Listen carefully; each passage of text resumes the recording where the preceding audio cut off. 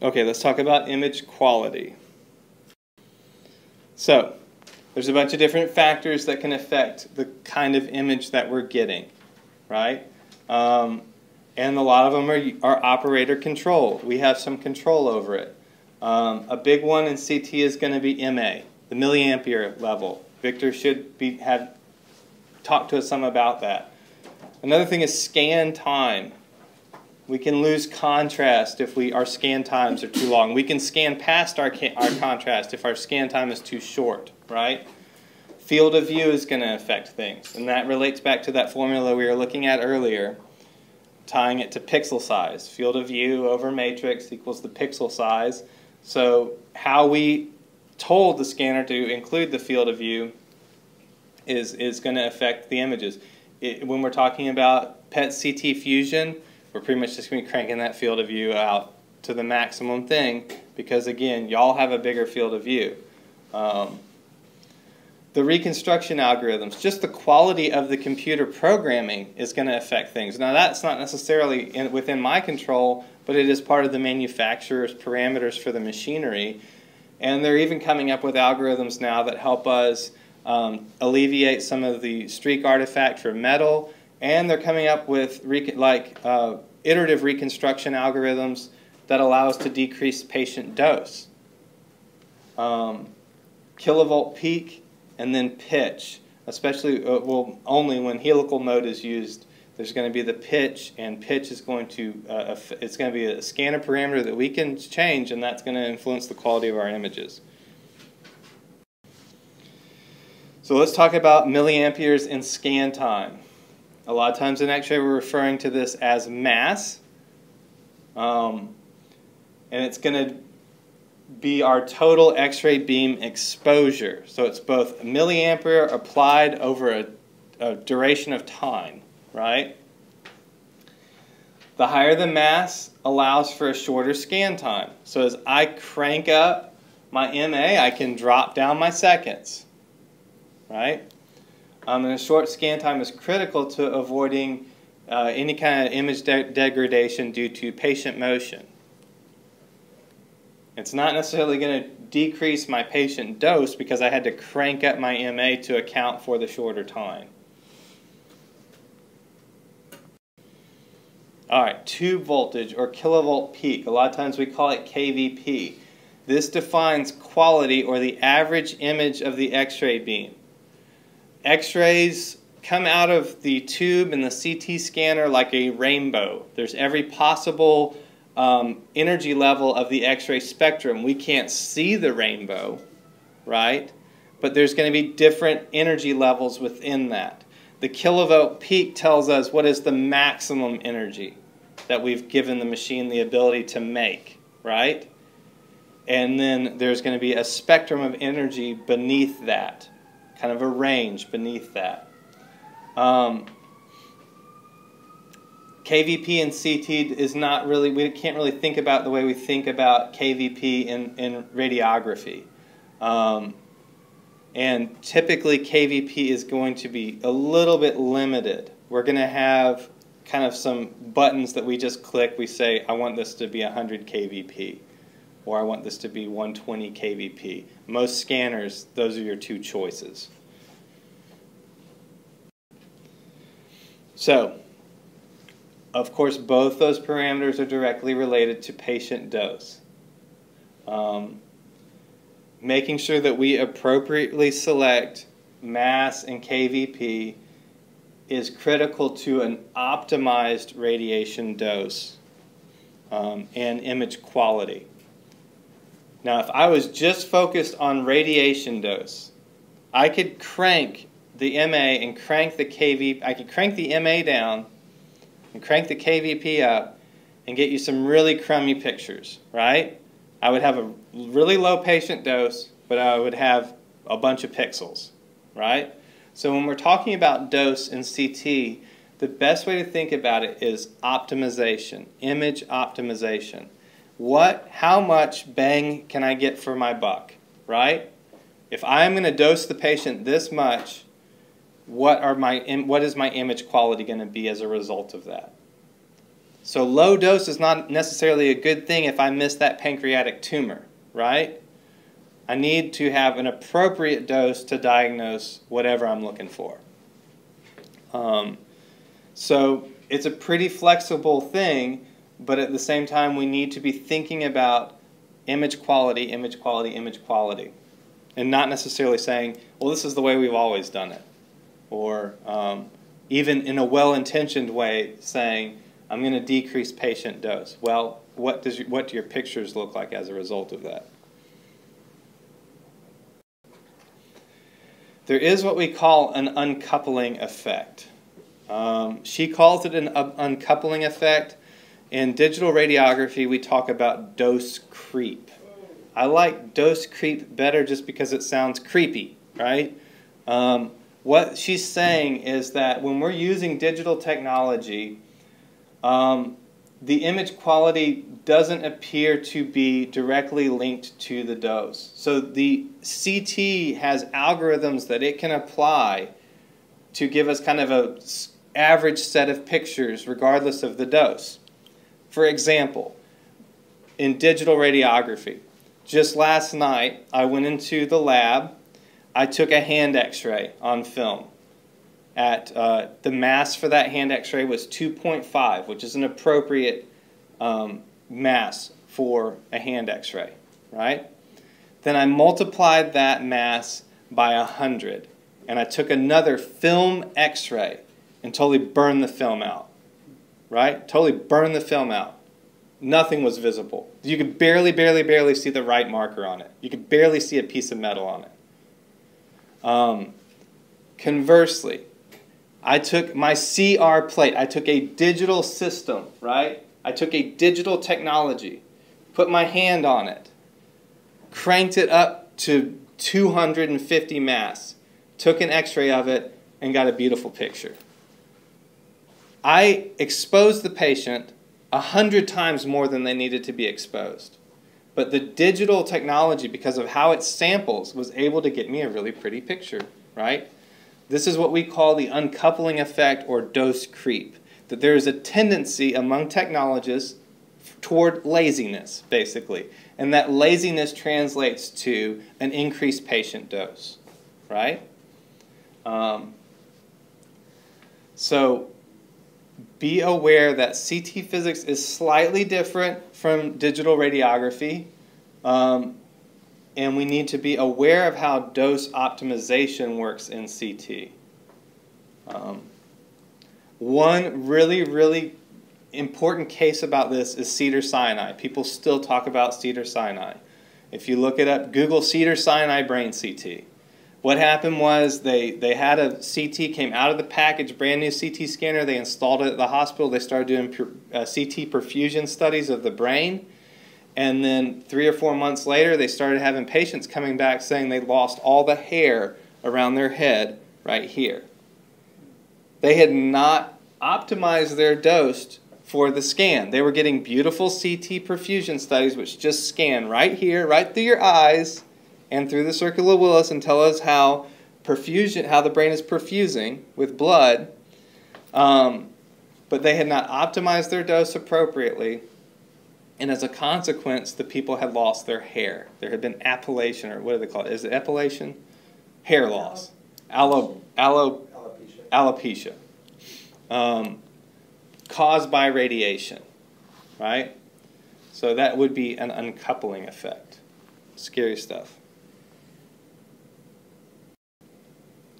So, automatic tube current modulation. Most CT software is going to automatically adjust the MAS to fit the specific anatomic region. It's going to be reading what it's picking up. It's going to feed that back into the loop, and this will result in a decrease in dose of about 15 to 40% without degrading the image quality because it's telling you what it's getting. Okay? Slice thickness and field of view. This relates back to what we were talking about earlier. When we're talking about image quality, we're primarily interested in slice thickness, or how the data was acquired, rather than the image thickness, how the data was reconstructed. Okay? So slice thickness is going to be that raw data, image thickness is going to be the reconstruction that we got from that raw data. Okay?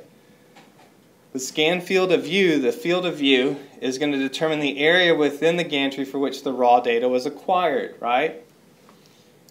And then the display field of view determines how much and what section of the collected raw data is used to create an image. So all this ties back to our pixel size, right? All this ties back to spatial resolution. All of this ties back to image quality.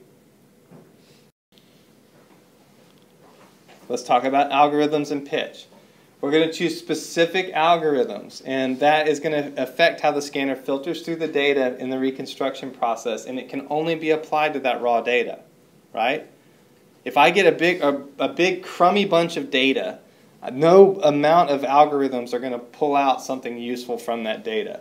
But if I get a nice, clean set of data, I can then choose appropriate algorithms, and it's going to reconstruct out good, pretty pictures. But I want to make sure it's the right algorithm for the data. For instance, I would not necessarily need to do lung windows on an abdomen, right, or a pelvis. There's no reason to apply that reconstruction algorithm to that raw data set. It's not going to give me any additional information. Pitch. So again, as we mentioned earlier, the relationship between slice thickness and table travel per rotation in the helical scan acquisition is what we call pitch. And where it relates to slice thickness, it's going to affect the image quality that we can get. As the pitch grows, we're going to lose some of our image quality. We're also going to lose the ability to do things like reconstruction, reformats into other planes and stuff like that. So, scan geometry. And again, we talked this. Some of this is review, but the tube is going to arc during acquisition for each slice. In the SimTix homework, it talked about a translation. It's going to make a translation, a complete rotation around the gantry. A full translation, 360 degrees, is very common. Sometimes we might do a partial translation, right? This was more common with like kind of a fan beam CT.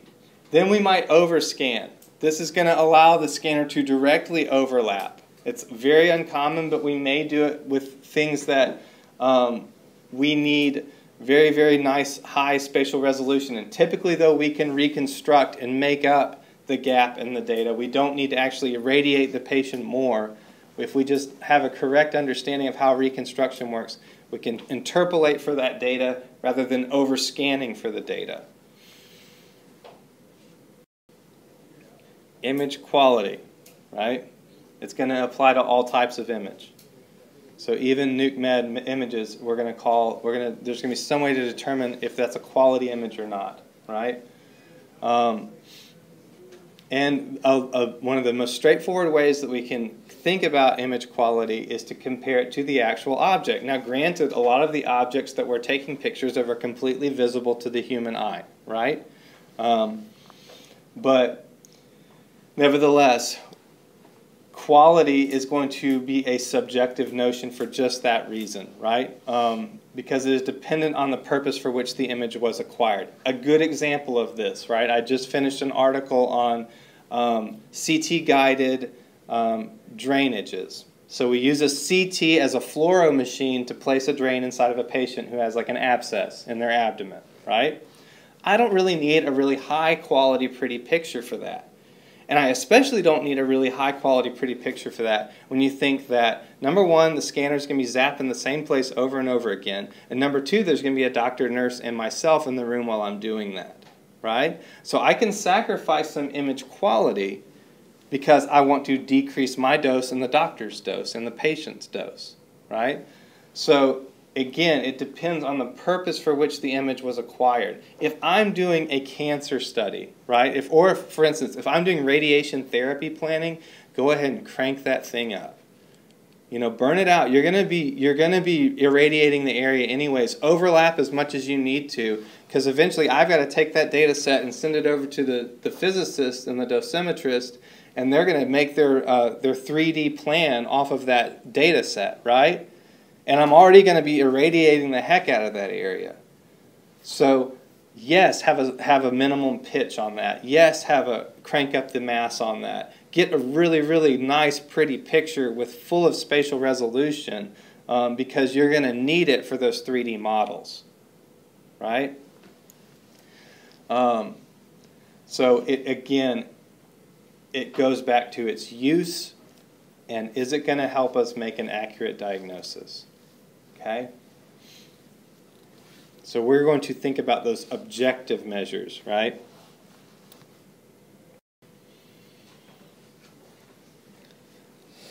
We've already covered some of this, but the two main features that are used to measure image quality are spatial resolution, or the ability to resolve size, particularly with really, really small objects, and contrast.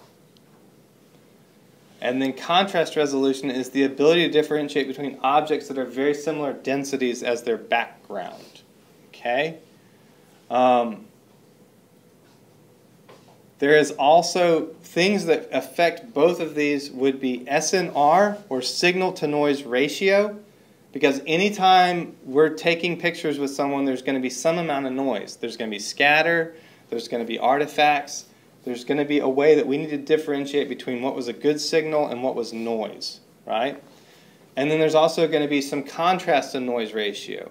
There's going to be we're going to have a difficult time trying to differentiate between, are those actually high contrast structures, or is there some kind of noise that's influencing the contrast between those images or those structures? But again, spatial resolution is going to be tied right back to our pixel size, right back to the data, right? And the smaller the pixels, the higher our spatial resolution is going to be.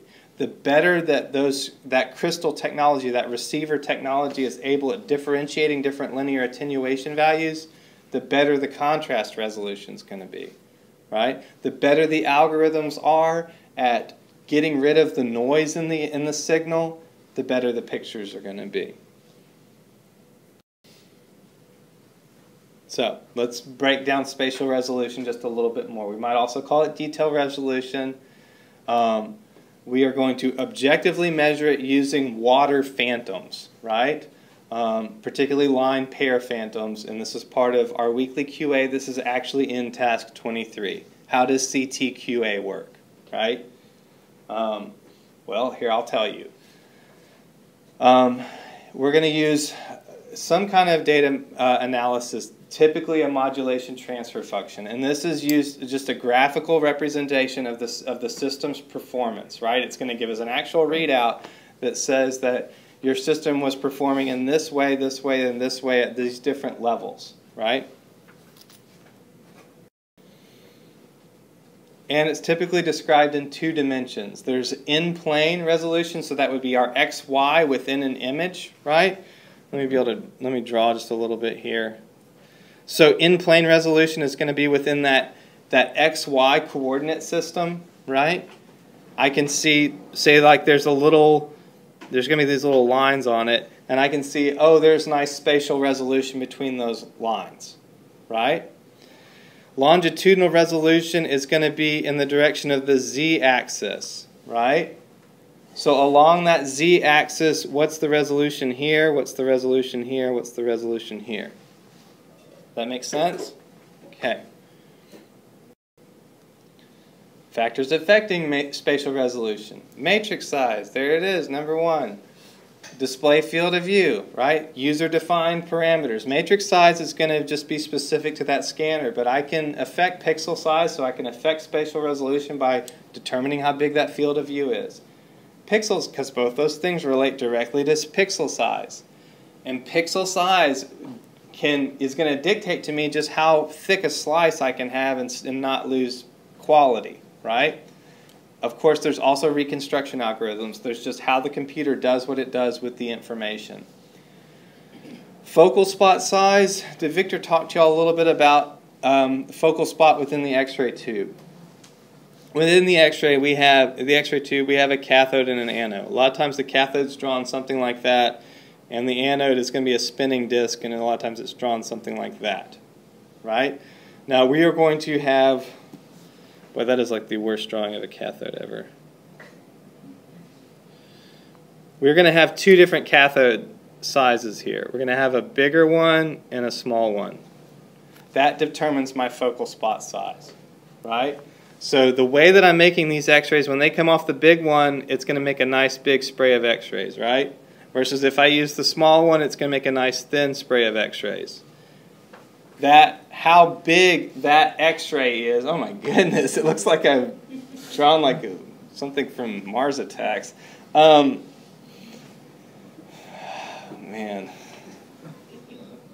Go ahead and do this. I love you.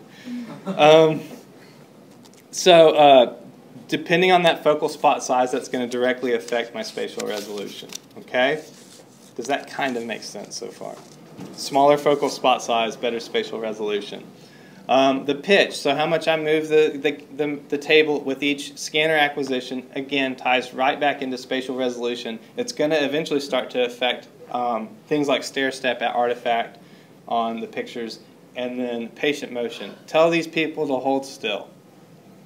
Demand that they hold still. Use your mommy voice or your daddy voice, right?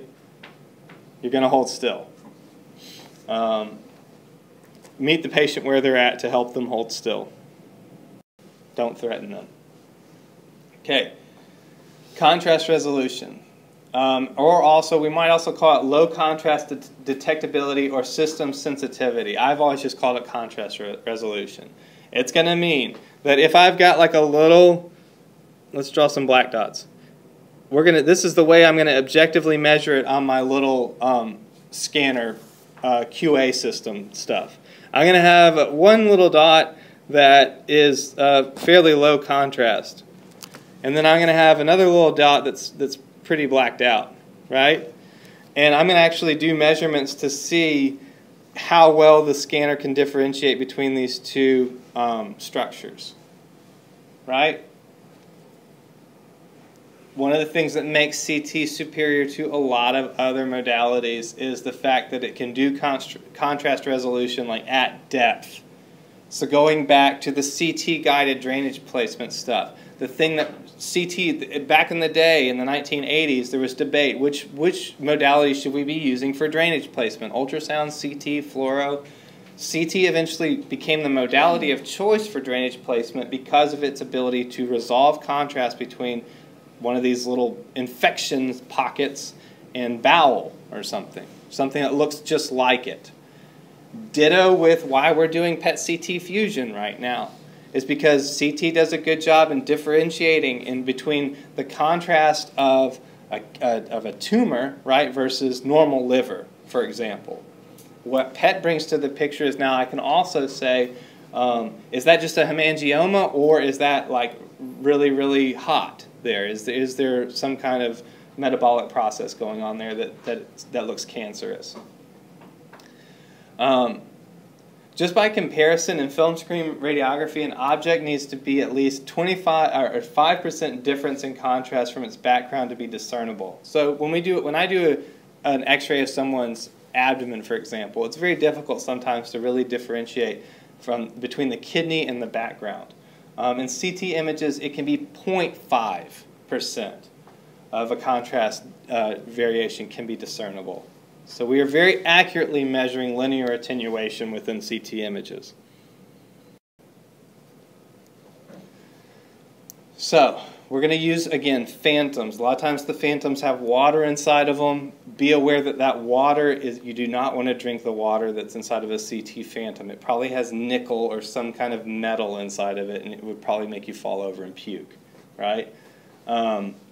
So drinking barium may be a funny prank to do for students, but do not drink the CT water phantoms. They contain objects of varying sizes, like that terrible drawing I did on the last page, right? And those small differences in density, right? Like anywhere from 4 to 10 Hounsfield units from the background.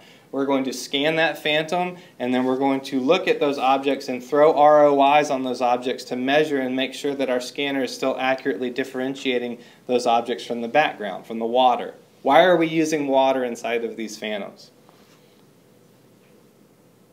This goes back to the very first day or so when we saw the crazy British guy that was walking around in the woods talking about CT scanners. Hounsfield units, right? Water is 0 on the Hounsfield unit scale. So Hounsfield very generously gave us water because it's one of the most abundant things on this planet, And so we can use water in our phantoms, and then we know we're at a 0 point. That water is a 0 point. Anything other than that water is going to be either below or above 0, right? Noise is going to play an important role in low contrast resolution. We'll look at some pictures of the kind of noise that can contribute to us not being able to see what we need to see because of the noise.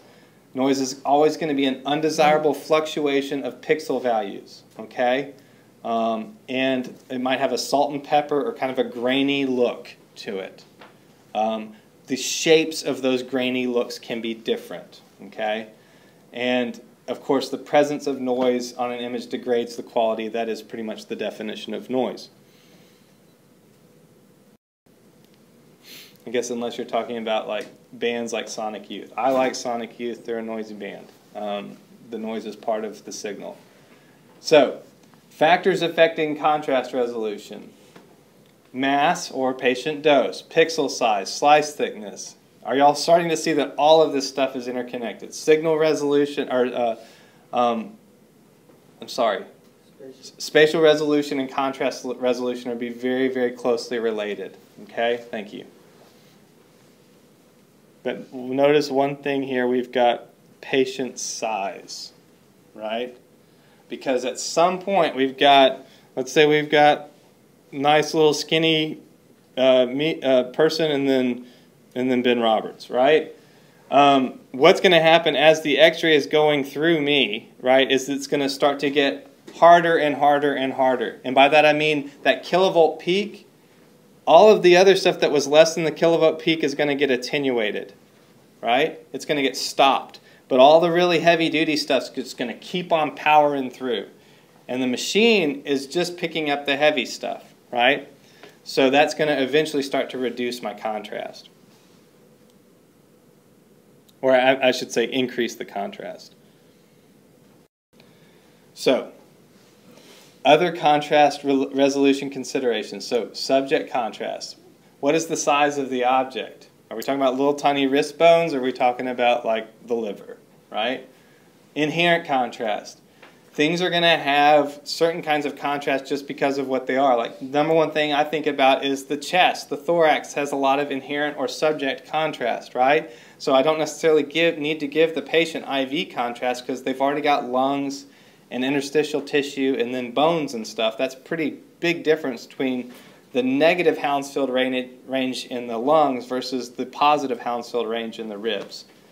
And then display contrast. So we're going to use our window settings. We messed around with window width and level, and that's going to affect our display contrast. Just 3 more slides. Temporal resolution. So this has to do with time, how quickly the pictures were acquired. And this is going to be controlled by the gantry rotation, the number of detectors or channels in the scanner, and the speed with which the system can change the way it's recording different signals. Okay? And it's typically reported in milliseconds. Alright, so let's do a quick review.